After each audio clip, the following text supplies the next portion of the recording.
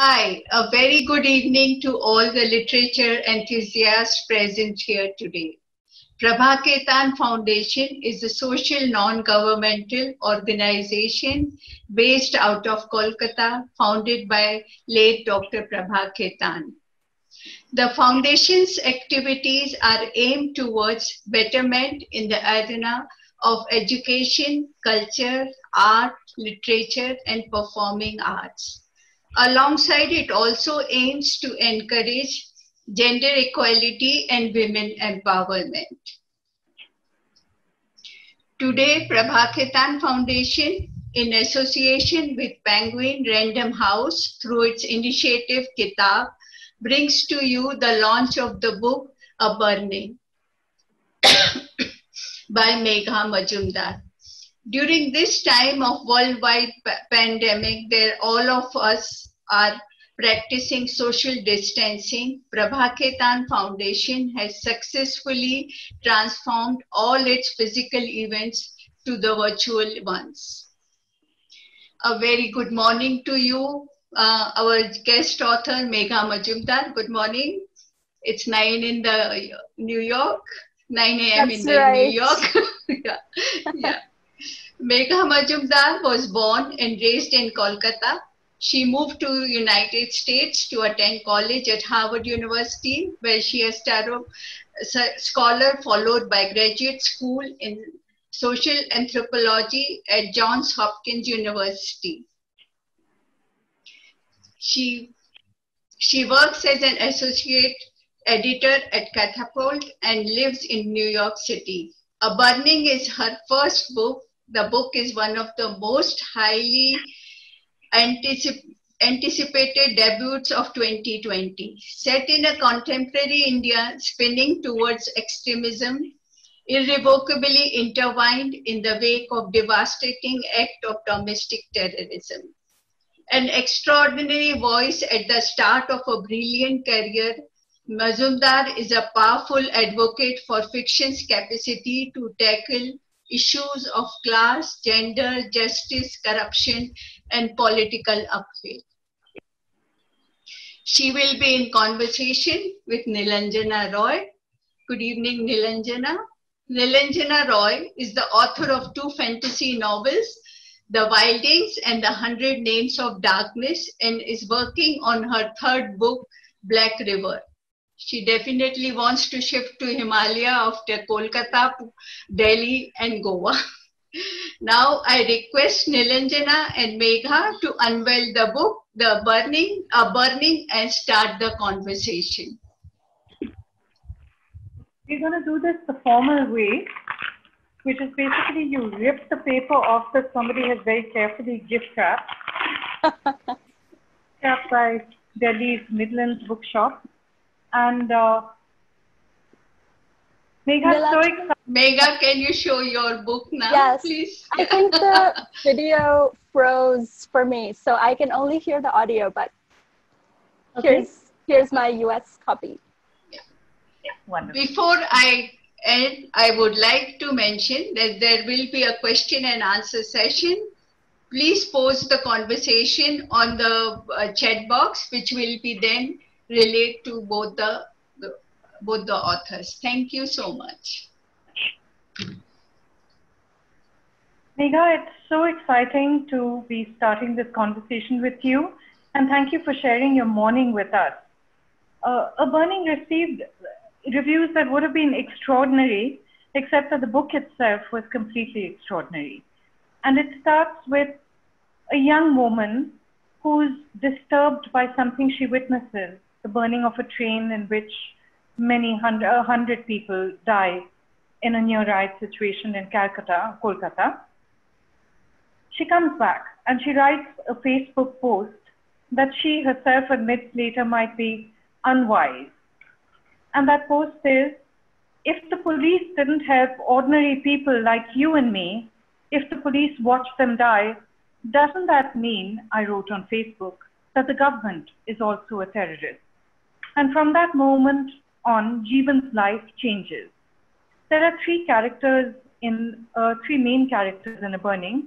There's Jeevan, her friend, or loosely an acquaintance, Lovely, who's a transvestite who has ambitions of becoming an actress, and the very intriguing PT Sir, who starts off as an ordinary school teacher and slowly rises in power up the rungs of a right-wing extremist party.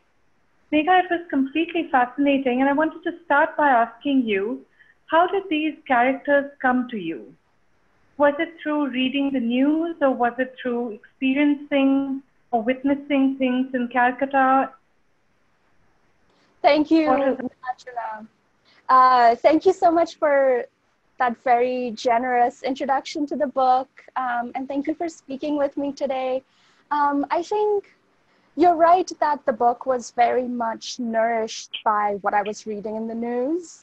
I wanted to follow these three particular questions. I wanted to see how somebody who works really hard, really earnestly, can still be thwarted by the systems and institutions that she lives within. So that's kind of where Jeevan came from. Lovely. I wanted to write this bold, joyous, defiant arc for a character who wants to go from the very margins of society to the center. I mean, the dream that she holds of becoming a movie star is, I think, one of the wildest possible dreams, right? The third character, PT Sir, he's a school teacher. I wanted to see how somebody who feels that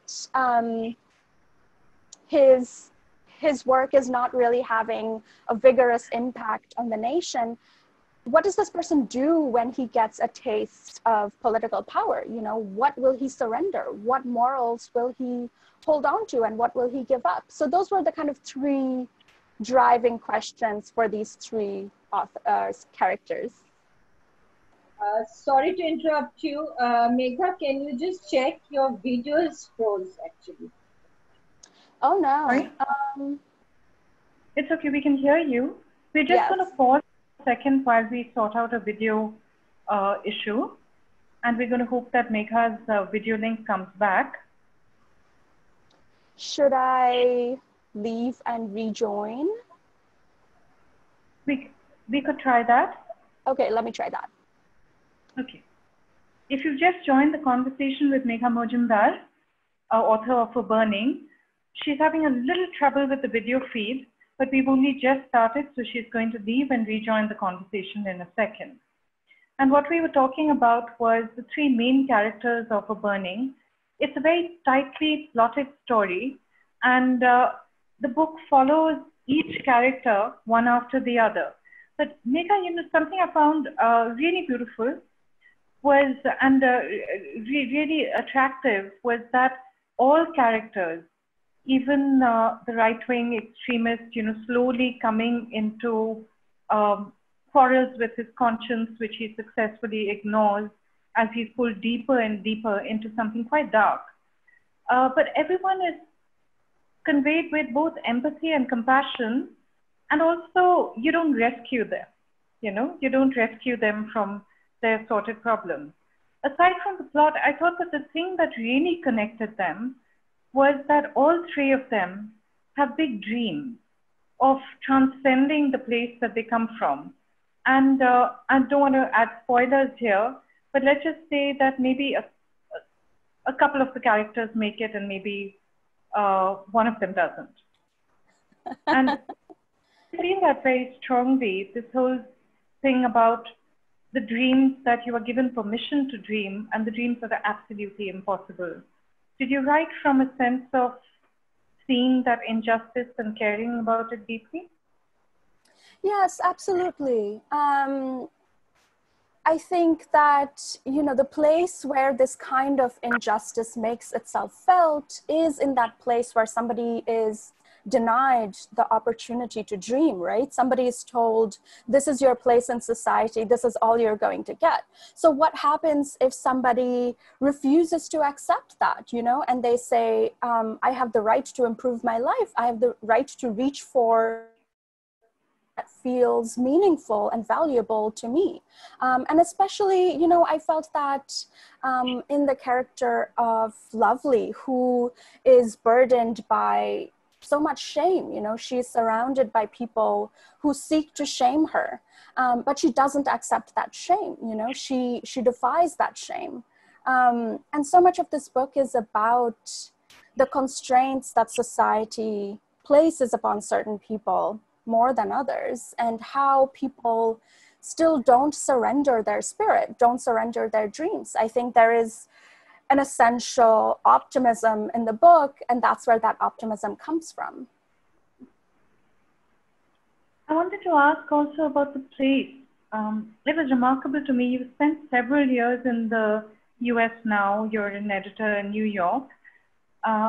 But you write about Calcutta, Kolkata, which is where both of us grew up, as though it's right there, you know, as though you're sitting there and writing the book in that city. Everything about it and there's three very different parts to the book. Jeevan grows up in a slum and she's trying to transcend that. She's become an assistant store manager at the pantaloon store in a mall, and that gives her the right to dream bigger and bigger. And Lovely moves through a kind of halfway in between world. You know, on one hand, there's theater classes, and on the other, the place that she comes from is also very rough edged. And P.T. Sir has a school where he can't relate to the children he's teaching. He looks at them, and one of the points in the book where he moves closer towards nationalism is he says, what is their lives about? You know, just laughing and joking around, and there's nothing serious to them. And he's moving in again in search of something else. What was your childhood like in Kolkata? Did you see it more as a Bengali city or more as an English city? Because, you know, this book, in a sense, it feels to me as though it's written in English, but it has this lovely shadow of Bengali behind it. I'm so happy to hear you say that. You know, I think Bengali holds a kind of richness and pathos and a capacity for both sentiment and humor, which I think all Bengali speakers understand. And even though I wrote the book in English, I hope that there are scenes where that really comes out, you know, that attempt to capture the richness of feeling and thought in Bengali. My childhood in Kolkata was, you know, I grew up in a middle-class home. I went to a show call for anybody watching who also went there. And, you know, we were encouraged to watch the news, read the newspaper. You know, we would discuss what was happening at the dinner table. My parents were always very encouraging of my reading. From a very early age. I was a big reader. I was called the bookworm in the family, and you know, we would seek out libraries, and we would seek out you know, secondhand bookstores, and sometimes we would go to, you know, the bookstore on the Oxford bookstore and get whatever I could get my hands on. So I was a big reader, and that was a big part of my childhood. You know, I read very well. You know, I read travel stories, I read mysteries, I read folk tales. So reading was a big part of it. And paying attention to the world is, I think, something that reading cultivates in you, right? Because you are paying attention to all of these imaginative worlds in books, you are primed to pay attention to the world that is around you, right? You are able to see what is interesting and surprising and nuanced in the world around you, I think. That's fascinating, because people often ask novelists, how did you do your research? And I look at that and I think with your book, it might have been a lot of research. There's a lot of things that you fold neatly into the background, but I think a lot of it was also observation, right? But did you know right from the start that you wanted to be a writer? You have one of the trademarks of somebody who eventually becomes a writer, which is we sneakily choose jobs that allows us to hang around books and, you know, being an editor with your first book out. Yeah. But did you write stories when you were younger? I did. I used to participate in writing competitions and essay competitions when I was a kid, like I think so many of us did. And I always had an affinity for books.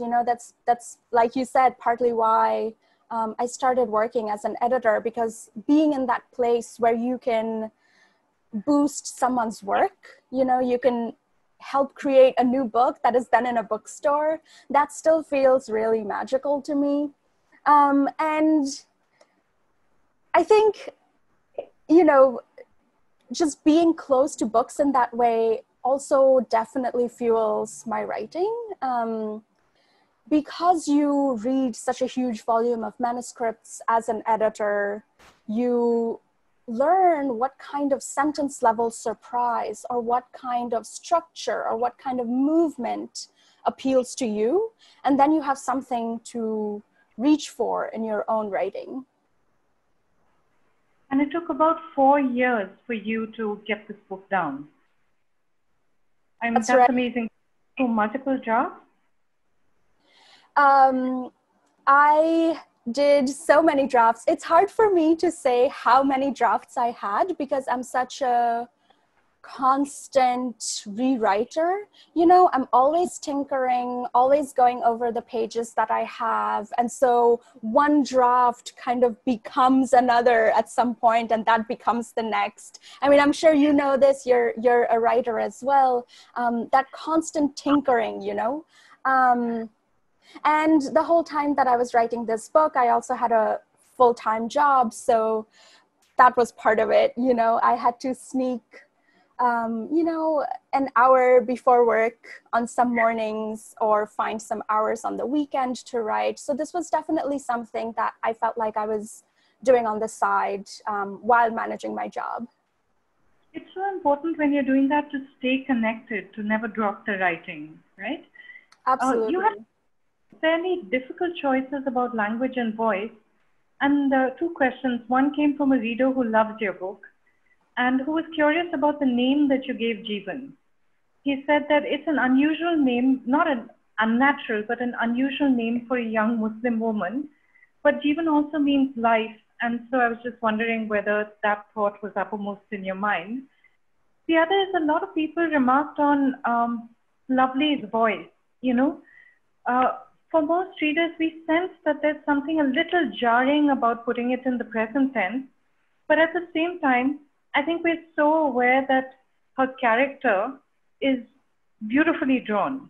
Often if a voice is set in a register that feels wrong to you, you say, oh, the character is not well thought out, but that's not what's happening here. I wondered whether at some point you also get used to Lovely's voice and then you just stay with her and you stay with that story. But I wondered specifically with Lovely, were you translating from one kind of Bengali into English? Because, it's so difficult to make that fit. What were the choices you made with the voices of each character? Yeah, that's a great question. So your first question about Jeevan, I know that it is typically a boy's name and it probably doesn't quite fit. And I knew that, that would probably be something that snags some readers' minds. The name, it came to me in one of the very earliest drafts. And later I tried changing it to be something that would feel more logical for this character, but it never felt right. I always kept going back to Jeevan, even though I knew that there were a lot of reasons why that would not be the perfect name. But in the end, it felt right to me. And, that's the freedom you have as a fiction writer. Because Jeevan, from the moment that we meet her, she's put in a situation of tremendous risk. I don't think it spoils the plot to say that she finds herself in prison in the middle of a media storm, being accused of being a terrorist, right? And then to have a name like Jeevan to hold on to is just a reminder of life, right? It's a reminder of everything that she wanted. In that sense, it might be an edgy choice, but it was the right choice. I'm glad you think so, Nilanjana. With Lovely's voice, I I wanted to gesture to the complicated colonial history of English in India. And I wanted to acknowledge how English now sits in this place of, you know, aspiration. It's the language of the elite. You know, you have all of these spoken English classes. And, you know, when we were growing up, I don't know if this was your experience, but I would guess that it filtered through to you too. We were told that English is the language of moving up. English is the language you have to learn, you know, and then you were praised for speaking English well, you know. So that sense of aspiration and striving felt very important to this character, you know. And I wanted to write this English which gets that register of striving. So it is non-standard, but I never wanted it to be seen as subpar. It was the English that fit into her life, you know. It was the English that this character made her own. That helps me understand a lot better, you know. And then you see the struggle of somebody who's taking a language not her own, but also making it her own step by step and expressing herself very clearly in that. It's such a optimistic book, but it also goes into very dark territory and very contemporary, very urgent territory. I think one of the things that you've got, not just from reviewers, but from readers, is a little shock that a book that you probably finished a year ago or a year and a half ago feels so urgent. It feels so urgently written into the moment. I don't know whether you ever said to yourself that you were going to write political fiction, but it is so connected with the politics of these times in both the US and in India, you know. What we are seeing in the sense of the politics of anger, what we are seeing in the sense of fake news having a direct and disastrous impact on people's lives, so much of that is in there. Did you write it from anger as well? Repeating the question, you froze for a second. I'm so sorry. I think both are video links. I was saying that you may not have, I don't know whether you consciously said, I'm going to write political fiction, but it is a book that speaks very much to the politics of where we are today. And to me, I think there would be a resonance in the US as much as in India, because in a sense, we're mirroring each other, aren't we? You know, we're seeing extremism rising in both countries. We're seeing terrible injustice, sometimes fueled by the media. And did you write out of a kind of anger as well? Because I feel a kind of contained anger behind, very beautifully controlled, but it's there. There's I'm so glad you picked up on it. I'm sorry to interrupt you. I think our videos are lagging a little bit. But yeah, I think I was definitely writing from a place of alarm, you know, seeing the rise in hate crimes, the rise in intolerance, and certainly in the US as well. I think it has felt very eerie to have the book launch into this moment because, as you noted, you know, I wrote the book over several years and I finished writing it a while ago. So it feels very chilling that it's launching into this moment when things like, you know, systems of oppression, discriminatory systems, police brutality and indifference, all of these are so much at the front of mind here in the US as well. So it has definitely felt very strange. When I look at the similarities between the US and India, I want to ask also whether, I don't know whether you've already started writing your next book, but would you consider setting a book in America as well that explored similar issues, perhaps issues of justice? So a large part of a burning that was fascinating for me was the exploration of the prison system, you know, and the different layers of injustice. At one point, one of the characters who's in the same prison as Jeevan, she says something and Jeevan says, so often your freedom, I'm misquoting, but so often your freedom or your existence depends on whether you get to tell your story or not. I see that as a central concern for you, and correct me if I'm wrong, but I think with this book, what you're trying to do is not to tell somebody else's story, but to say these are the stories that don't get told, and there is a cost to not telling them. And for all three of your characters, could you talk a little bit about how it works for PT San, Lovely, and Jeevan separately? What do they get to say about their lives, and what do they not get to say, and how does that affect them? Yeah, I think you're absolutely right that Jeevan is very concerned with being able to tell her story. Part of the book's concern is the power of telling your own story. You know, who gets to be the protagonist of their own story? Who gets to tell their own version? And who has their story co-opted? And who has a narrative logic imposed upon them? The story of Jeevan, for example, there are quite a few scenes in the book which show her, you know, struggling to stay in school, struggling to secure a reliable water supply, struggling to help her parents make a living, that kind of thing. And but the narrative logic imposed on her by the state only sees certain aspects of her identity and says, well, these fit together, so they must be the narrative of her life, right? So I think that kind of imposition of an easy narrative on anyone's life is really dangerous, right? And some people are more vulnerable to it than others. So I really wanted to look at the power of storytelling. What happens when your story is twisted by a nationalist media to fit a certain idea? What happens when your story is not allowed the complexity that it holds? And this concern with storytelling is definitely spread across the three main characters. And I think it also surfaces in, there are these tiny sections in the book called interludes, which follow minor characters for a short while. And I saw them as just kind of opening these imaginative doors and allowing a reader to see, look, there are all of these incredibly complex stories that you can follow if you wanted to. You know, I chose to follow these three characters in depth, but there are all of these others. So, you know, stories are all around us, and it is up to us to recognize them in their complexity.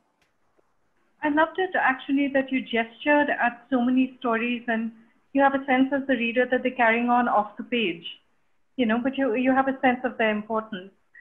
And you were very clear right from the start that while this is a book that has obviously traveled very far and it's been received well by readers in the US and the UK, but right from the start you wrote it not just for Indian audiences.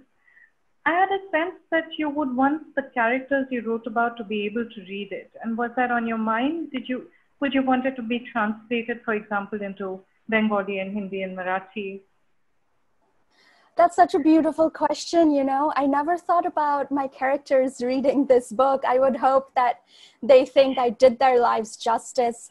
The most important thing for me was to render each character in a complex way, you know, to let them hold contradictions, to let them hold flaws, to let them hold generosity and selfishness, you know, moments where they are doing the right thing, doing the moral thing, and moments where they are considering doing something that's not right. And so I hope that that fullness rings true to them. And about translation, I mean, that would be such a dream. That would be such an honor. I hope it happens. Can we talk a bit about your life as an editor?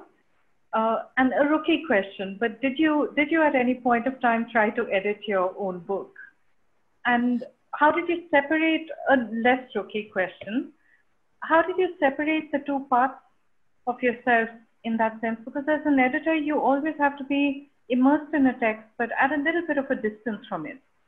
And as a writer, it's different. You know, you might be orchestrating it, but at the same time, the story is pulling you along in a certain way. And did you even try to look at your manuscript with an editorial eye, or did you say, no, somebody else do it? I definitely edited my book.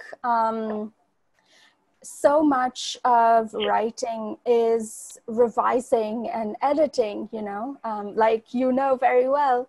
And so part of what I found really helpful was to put the manuscript down for a few weeks at a time. And, when you come to this place where you feel that you've been reading your pages over and over, you can no longer see what the story is. You can no longer spot, any flaws or any gaps. So you put it down and then you come back to it. And I felt that coming back to it, I was able to look at it as a reader might. And I was able to ask the questions that I ask as an editor of the manuscripts that come to my desk, So those questions include, very importantly, things like, why should a reader care? What are the stakes of this book? Why does this book need to make a claim on a reader's time? So that was a kind of harsh, but I felt important question that I asked of the book quite a lot. I thought of the book as this act of invitation, and I wanted the book to hold a reader's attention from page to page, chapter to chapter. I thought a lot about things like velocity, how does each paragraph and each chapter move the book forward, and how does it do so while also allowing the characters space? So you have to move forward in a book, but you also have to dig deep in your book, right? So how do we make both of those kinds of movement happen at once? I thought about things like clarity. In the opening pages of any book, when a reader, they want to know, or at least I want to know, who the people are. What is the world that we're in? What is the time that we're in? So you need to have absolute clarity about what is this place and what is happening, because I think confusion and boredom are the enemy of any writer's efforts, right? So I wanted to avoid those things. I was very attentive to how readers have scarce time. They don't have all the leisure time in the world to spend with your book. So I wanted to make a very conscious effort to have a book that moves swiftly, that holds its pace, that has something intellectually serious to say, but that also feels fun. A book that you can come home from work and pick up and feel that it rewards your time. It is a serious book, though. It has one of the best studies of, extremism. The moment that we say the right wing or extremists, often they're depicted as external figures, agents of chaos, agents of violence. But here you manage to not just humanize somebody, but you manage to also lay out how seductive it is to have a certain kind of power. There's a section in the book where PT Sir goes to a rally. Somebody puts a tika on his head. And when he's returning in the train, he's offered a free plate of jhalmuri, of muri, Just something as simple as that, out of respect. But that little gesture of respect is actually what draws him closer and closer to power, up to the point where he witnesses horror and he might even be complicit in some of it. But there's a constant overcoming of one's scruples in the service of something larger. Are you concerned about the rise of authoritarianism and extremism in both countries? That India and the US so well. And I know that you didn't make this political pamphlet, but you end with a little bit of a question. It's not a happy ending in the sense of it doesn't say, oh, extremism is going to be conquered. Right. There's a series about which you see it and about which you see the pull and the force it exerts on people. Yeah, I wanted to look at how somebody who feels themselves powerless in this society with huge power differentials, what might this person do when they get this proximity to political power? This is not, I hope, not a flat villain. I didn't want to write just a simple bad person. I wanted to write an ordinary person who realizes that in order to climb up in this society, in order to make a better life for himself and his family, he has to make certain sacrifices. And the question of whether he will do something for the greater good or something to benefit only himself, I think that's a question that I hope that a reader will be able to find themselves paying close attention to. And you know, this character, it was just a way for me to look at and ask what such a person might do, you know. I hope that there are no tidy conclusions, you know, like you said, it's not a pamphlet and there's no, oh, this is going to happen, but I wanted to reflect what I do see happening and how a person who doesn't have evil intentions might find themselves caught up in this machinery because it presents, you know, the very system that oppresses him and limits his choices is also the system, you know, an opening, a way to climb up. So what is he going to do? I think what you also bring to light is that it is so seductive to do terrible things if it's in the service of something that is highly idealistic, even something that you can say is in the greater good of the nation. And that comes through well.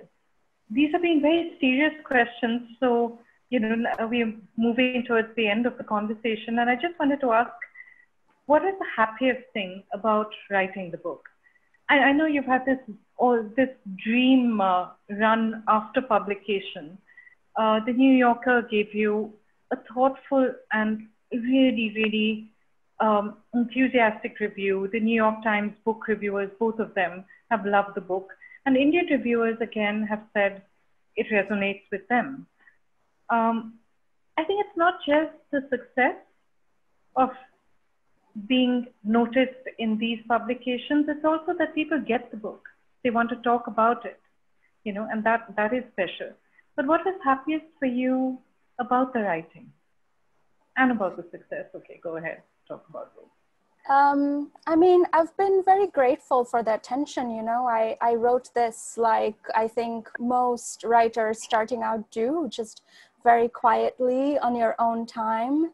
Nobody knows about it. And to go from that place where this is just this private document that I'm working on to seeing it as a book that people are reading and responding to, I've been very grateful for that care and for that thoughtfulness and everything that people are bringing to it. And at the same time, you know, the work is where it is for me. I think the hours that you can spend immersed in your book or your essay or short story or whatever you're working on, the time that you spend completely in that world with your characters, making these little creative choices, I think that is the most rewarding and fulfilling part of it for me, where you can really be in conversation with yourself and ask questions that you want to ask. The reaction I had after I finished reading A Burning was unfair because I immediately wanted to read your next book, which I know might take time. But are you going to continue committed to the novel, or are you moving into essays, short stories? I am actually working on a second novel, which I won't say too much about it because I'm waiting for it to find its legs, but it is a very different book. Wonderful to hear that. I think the audience is eager to ask questions. So I'm going to hand over, but thank you so, so much for your wonderfully clear, precise, and crisp answers.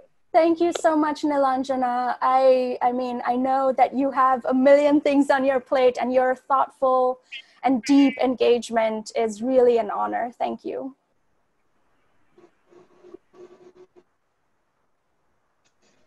Should we hand over to Isha? Welcome back. And yeah, thank you. We do have a question, so I'll just call it out. Okay, Megha, this is for you. Okay. Well, I'll take the first one. Hi, Megha. tore through a burning this past week, and I was wondering what was on your personal reading list while writing the book. Do you purposely read fiction which is of similar themes to what you are writing to inspire you and immerse you? Or do you stay away from reading similar fiction for that very reason? Thank you. Thank you so much. That's a great question. I typically read very widely, and I don't really change that while I'm writing. I read a lot of fiction. I read whatever catches my eye. So, you know, some books that I found really inspiring. I'm thinking about this book called The Dreamers by Snigdha Poonam, which is a work of nonfiction. It's a work of journalism looking at millennials in small towns across India. And, you know, there's a person who learns to be a model by watching YouTube videos. And there's this young student politician who is the first woman to stand for elections in her college. And she survives a very violent election season. So that kind of book, which is rich, which helps you understand how to write people, how to bring them to the page in ways that preserve their fullness and robustness. That kind of book I really love. But yeah, I'm always reading fiction and nonfiction. I mean, I love people like Daniel Muinuddin, who is an author who wrote this short story collection called In Other Rooms, Other Wonders several years ago. Which is a book that I really loved. I thought it was so rich. I love this book called We Need New Names by No Violet Bulawayo. It's set in Zimbabwe, and it has child characters who are so mischievous and skeptical and spirited. And assuming you're a writer, there's a very writerly question. You know that children are very hard to write in complex ways. So I found that really rich. Yeah. Okay, so we'll take the next one.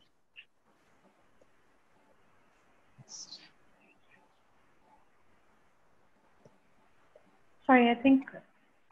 Yeah. Okay, that first question was from Bhavika Govil. Sorry, I forgot to mention her name. The next one is from Avantika Akerkar. When did you know that the book was ready? I ask because you mentioned that you have a habit of constantly rewriting sentences, paragraphs, and pages. And a follow-up, would you now change anything in the book after having participated in so many public interactions and being interviewed? I think every writer feels, I certainly feel that there are ways in which you could keep editing your book forever. Even now, when I dip into the book and I look at some pages, I see sentences that I would write differently and edit. So I think that process is truly never ending. You could write one book forever. I let it go when I felt like it was doing what I wanted it to do. You know, and perhaps it was doing it imperfectly, but I felt that I had brought it to a place where I could stand behind it and be proud of it. And it was asking the questions that I wanted it to ask. And the second part of your question, I'm sorry, can you remind me what it was? Yeah, I'll just tell you. Would you now change anything in the book after having participated in so many of these interactions? I think a book is written in a very private place. It's written in a place of solitude, and having conversations can help you see aspects of the book that you perhaps hadn't seen before. But I think I respect the integrity of the book as it took shape in that place of solitude. It's just perfect. Okay, the next question. Good evening, Megha. Isha, let's take Bidi Patel's question, and then you can read out the other question. Which one? Bidi Patel, I put her on audio. I live in India, so I haven't read your book. Frankly, it's probably available now. But you seem to have set it in Calcutta without mentioning Calcutta.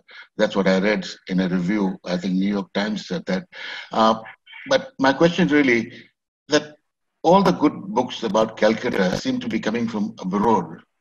You are there, Jhumka Lahiri is there, Amitabh Ghosh is there, Bharati Mukherjee before. Does the distance from Calcutta help you write better about Calcutta?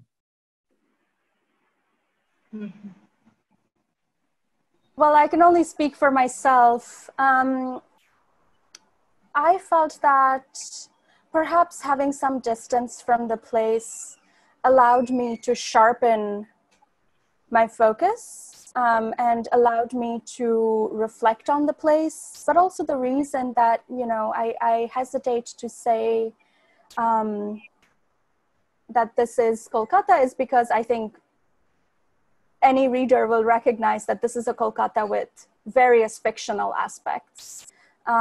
So I wanted that freedom in the space of fiction. And that's kind of why I made that choice. But the distance from Calcutta, does it help you write better about Calcutta, you think? Well, I have nothing to compare it to. There is no control here. So I don't know how I would write if I were living in Kolkata. But I hope that I have written about the place in a way which feels rich and rings true to those who are living there now.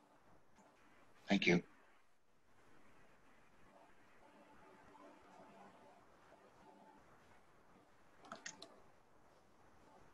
But we don't have the time, unfortunately. Isha, you can read out the questions from the Q&A box. There are a lot of questions in the Q&A box.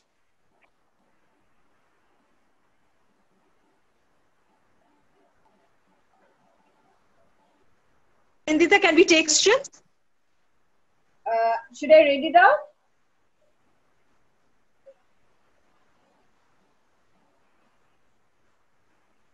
Isha, can you see the questions on the Q&A box? Go ahead.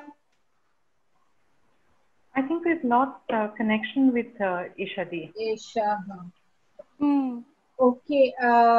Megha, there is this question from Amir, Mr. Amir. He is saying that tell us what criticism have you heard about the book, as so far we have heard only good things. Sorry, I haven't read the book so far. Just a second. Do you want me to read out the question? Isha, I have read out Amir's question. So, Megha, that you had a. So I'm just reading out the question, Anindita. I'm just reading it out. Okay. Yeah. Can you all both hear me? Yes. Now yeah. We can Okay. Okay. Tell us what criticism have you heard about the book so far, as we have heard only good things. This is from Amir, and he said, sorry, he hasn't read the book so far. I think every reader can make up their own mind about the book and come to their own points of things they agreed with and disagreed with and liked and didn't like. I think I heard, so there's a character in the book called Lovely, whose voice I think some people loved, some people found a little bit jarring, which was very interesting for me to see. Okay. Okay, just next one quickly. Megha, you said that you had a job while working on this book, which is quite tiring. What kept you motivated to continue writing? I think motivation comes so much from that place of inner discipline, you know. I knew that I wanted to write this book. I knew that I wanted to tell the story, and I also knew that nobody was waiting for it, you know. There was no, you know, eager reader waiting for my book. So it was up to me to write this. And it was just that place of knowing that I wanted to do it. And if I didn't do it, that I would regret it, you know? So you have to reach into that place of, I think, inner discipline and quietness, where the only expectation comes from yourself, where you want to do the work that you know you can do. Right. Okay, and there are two other questions. I'll just combine it into one. One is, what is your favorite book? And the next question is, what is your advice to aspiring writers? There are so many books that I love. I would probably have a different answer for you depending on when you asked me. A book that I really love is called Bad News. It's by Anjan Sundaram. It's a book of nonfiction. And it's a book about going to this journalist's workshop in Rwanda and looking at the ways in which journalists are persecuted by the state. It's an incredibly powerful book. Highly recommend. And then for a book of fiction, I really liked Anuradha Roy's book, Folded Earth. It's set in a hill station. It follows this woman who builds a new life as a school teacher after a tragedy. And what I loved about that book is it pays such close attention to the environment and the place and the nature, and you hear about, you know, the animals and the flowers and just what it feels like to be in that hill station. So I found it a really rich book in that way. And advice for an aspiring writer was, I think, the second question. I think I would say, you know, find the thing that moves you, that angers you, that you want to keep talking about, and write from that place of strong feeling. I think that place of feeling is such a source of fuel and energy. So I would definitely hold that close. And then the other part of it is, you know, writing is often so solitary and so quiet, and there are always other fun things you could be doing with your afternoon, but you have to stick with it. You know, something that I told myself while I was working on this is an unfinished novel is not a novel, so you have to finish what you start. Very true. Thank you so much. I think that's a wrap of all the questions. And thank you, Megha and Nilanjana. It was a delightful session, as always. And yes, there we have the book. Yes. There's one very interesting question. I just thought I'd read it out. Oh, one more's come up. Okay, read it out, Anindita. This is from Sharvari Parasnees. She's saying that I am curious to know what made you choose a PT Sir as your male protagonist.